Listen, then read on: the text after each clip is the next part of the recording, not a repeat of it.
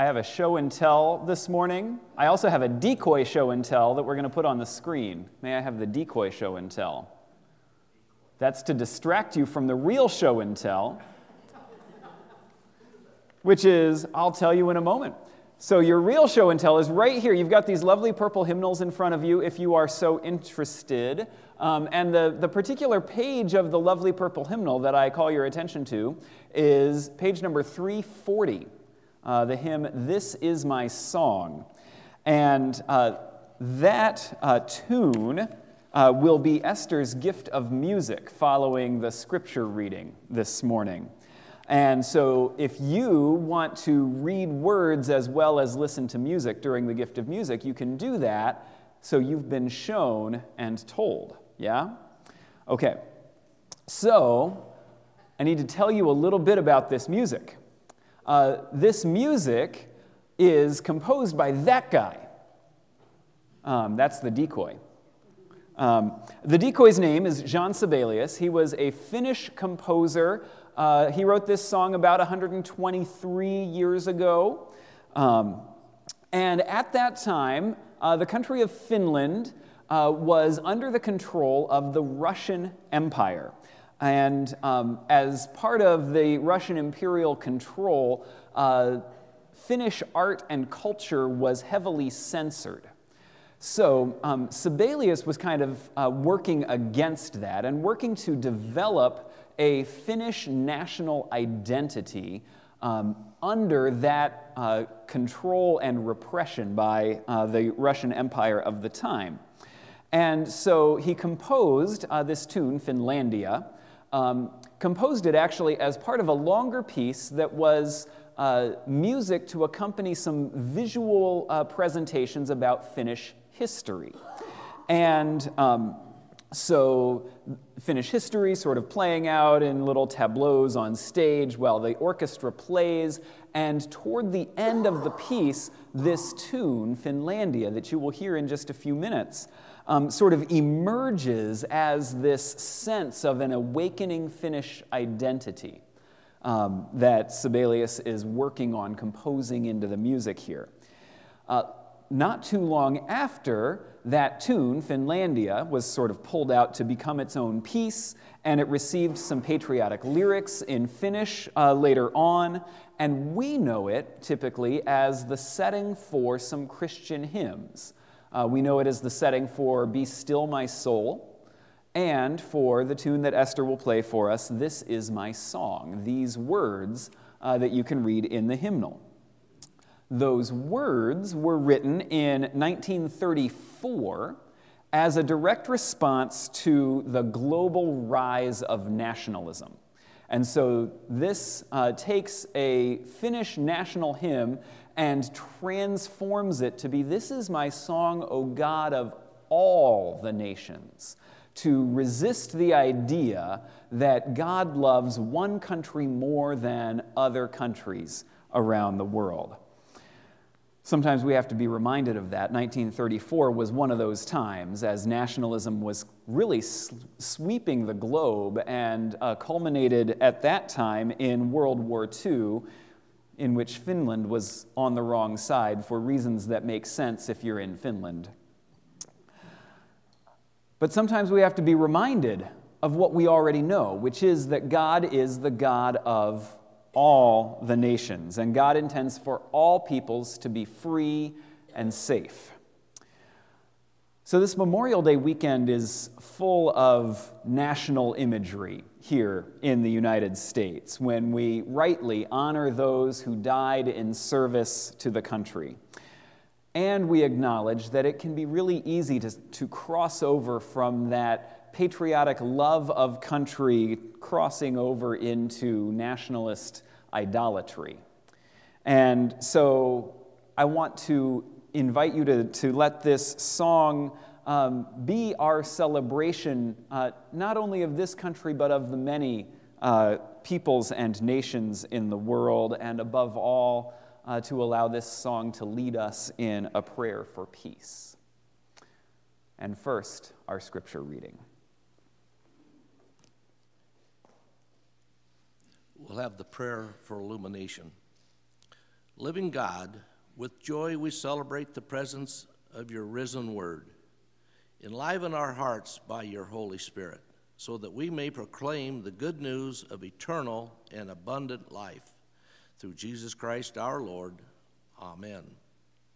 This morning's scripture reading is from the New Testament, John 21, verses 20 to 25. And please join me if you would. Peter turned and saw the disciple whom Jesus loved following them. He was the one who had reclined next to Jesus at the supper and had said, "Lord, who is that is going to betray you?" When Peter saw him, he said to Jesus, "Lord, what about him?" Jesus said to him, "If it is my will that he remain until I come, what is that? Follow me." So the rumor spread in the community that this disciple would not die. Yet Jesus did not say to him that he would not die, but, "If it is my will that he remain until I come, what is that to you?" This is the disciple who is testifying to these things and has written them. And we know that his testimony is true, but there are also many other things that Jesus did. If every one of them were written down, I suppose that the word itself could not contain the books that would be written. The word of the Lord. Thanks be to God. This is not a Memorial Day sermon. I have to make that clear because I have to answer to my dad for this. And I have told you this before, that my dad insists on the understanding that Memorial Day is about the ones who died, not about the ones who lived. And that's not to discount the ones who died, of course. We will pray for them and for their families. I will watch the concert from the Capitol this evening, and I assure you I will tear up at all the right times. And above all, I will pray for the day when we never again send brave young people to kill and to die for their countries. I will pray for the day when the Lord breaks the rifle and shatters the drone, and peace indeed is upon all the earth. Memorial Day is about remembrance and gratitude and deep lament. This is not a Memorial Day sermon because it is easier for us to keep faith with those who die than it is to devote ourselves to those who live. It is easier for us to set out flags at cemeteries than it is to heal limbs and brains, to treat moral injury and chemical dependency and post-traumatic stress disorder among those who come back. It is easier for us to memorialize law enforcement officers killed in the line of duty than it is to change the conditions in our communities. It is apparently easier for us to memorialize fourth graders than it is to imagine that the right to bear arms comes along with responsibilities and limits. By myself, I don't have anything to say to a culture that would rather honor people's death than care for their lives. So I'm not going to talk about death today. I almost have to, because of where this scripture reading lands in the story of John's Gospel. This story from John's Gospel, it comes right after what we read last week, when Jesus told Peter about the death that Peter eventually would die as his way of literally and heroically being martyred as testimony to God's glory. So Jesus has just said that to Peter as they walk along this shoreline, and they turn around and they see this disciple that Jesus loved. That's the only name that this disciple ever gets in the gospel. Peter turns and sees the disciple that Jesus loves following them, and Peter asks, well, what will happen to him? Peter's always good at changing the subject when Jesus gets real, isn't he? Peter's actually got this particular habit of placing that beloved disciple between himself and Jesus. Or maybe more charitably, Peter is very concerned about what this all means for that disciple that Jesus loves. Maybe Peter feels responsible. Maybe Peter is worried for this other disciple's safety. So Jesus has just said to Peter, this is what your death will look like. And Peter turns around and says, Lord, what about him? What about this other disciple? Well, Jesus wants nothing to do with that question. This is not a Memorial Day sermon.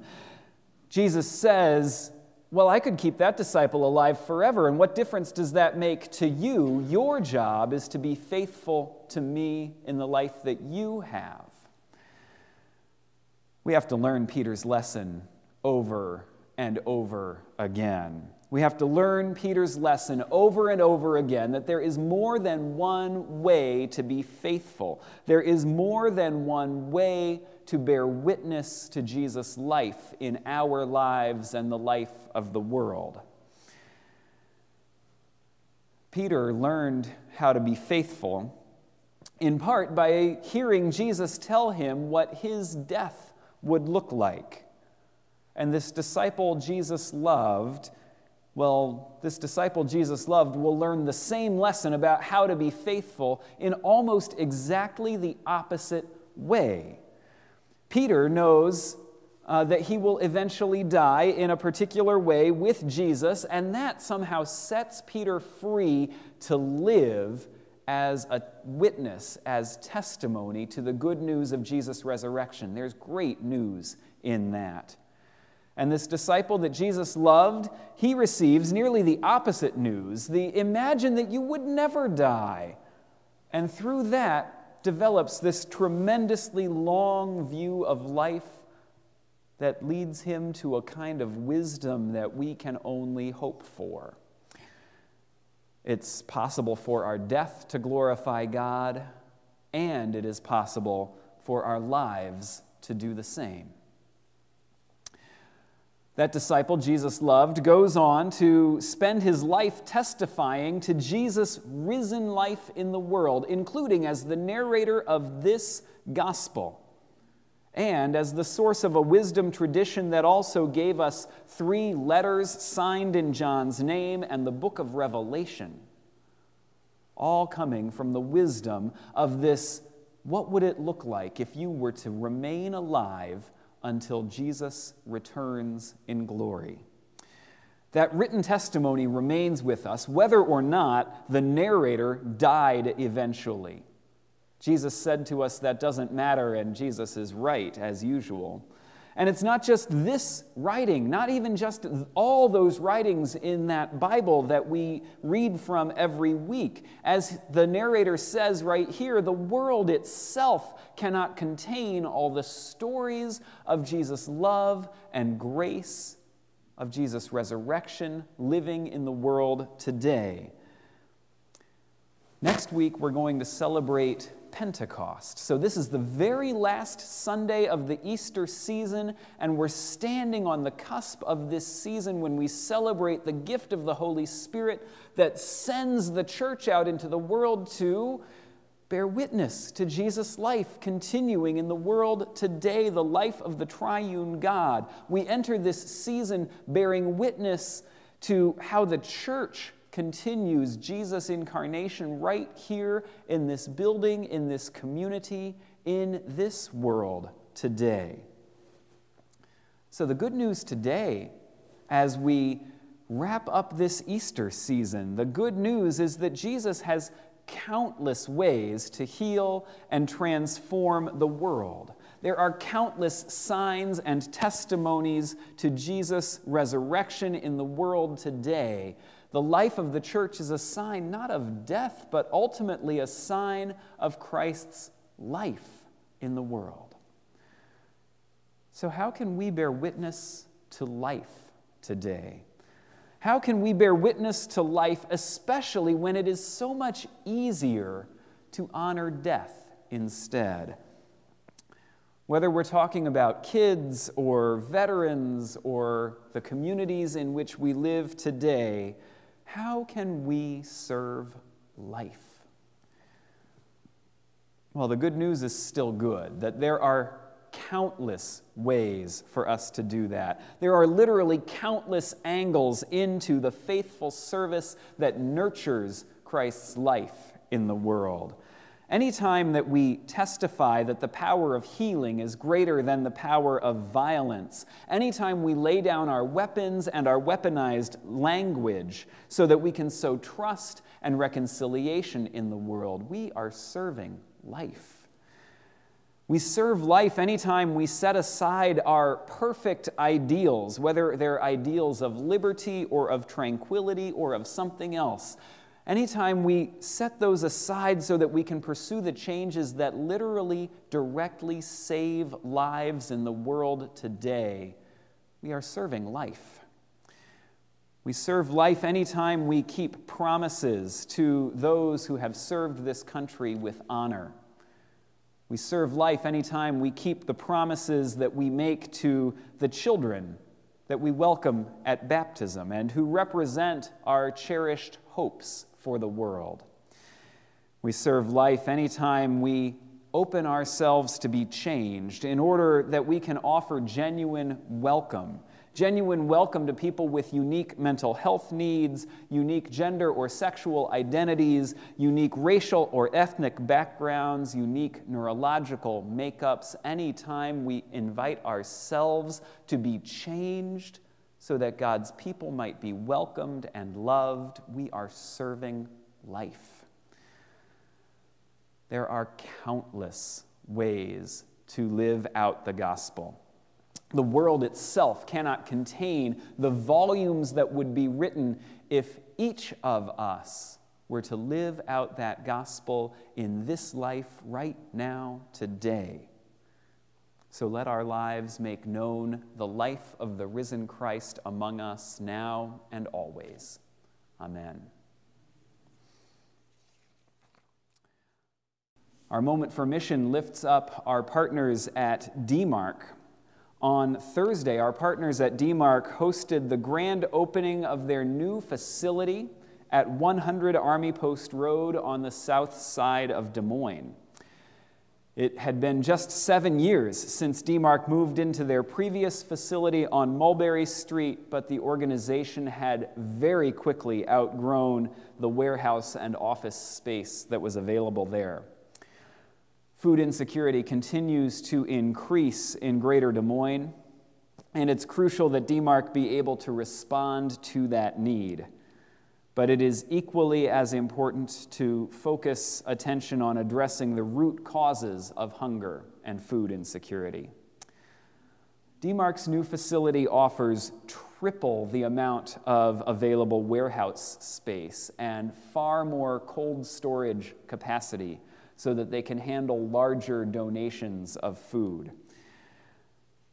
It offers more offices and meeting spaces for staff and volunteers. It offers new training and community rooms, overnight indoor storage for the mobile food pantry vehicles, and a permanent on-site food pantry on the south side of Des Moines where there is so much need. Covenant's youth group worked at the new facility 2 weeks ago. They got there before I did. They were sorting donations from the Stamp Out Hunger food collection.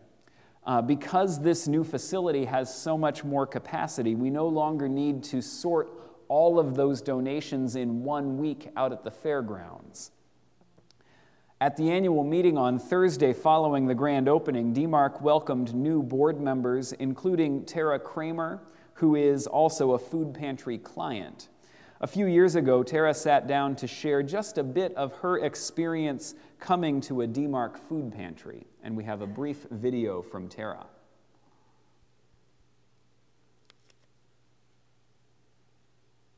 I felt like I was at home. I came inside the door. Somebody personally welcomed me. Everybody was smiling. I got hugs, and people wanted to make sure that I felt comfortable and safe. Covenant contributes a portion of our Mission in Action budget to DMARC every quarter, including a portion of what you give today. So thank you so much for your support.